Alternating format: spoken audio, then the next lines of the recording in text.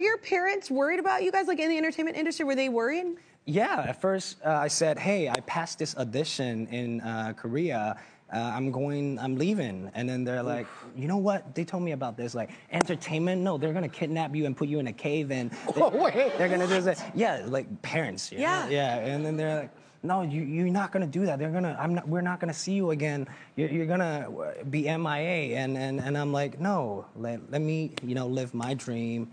And yeah, 7 months of persuading them, and they're supportive. That's amazing.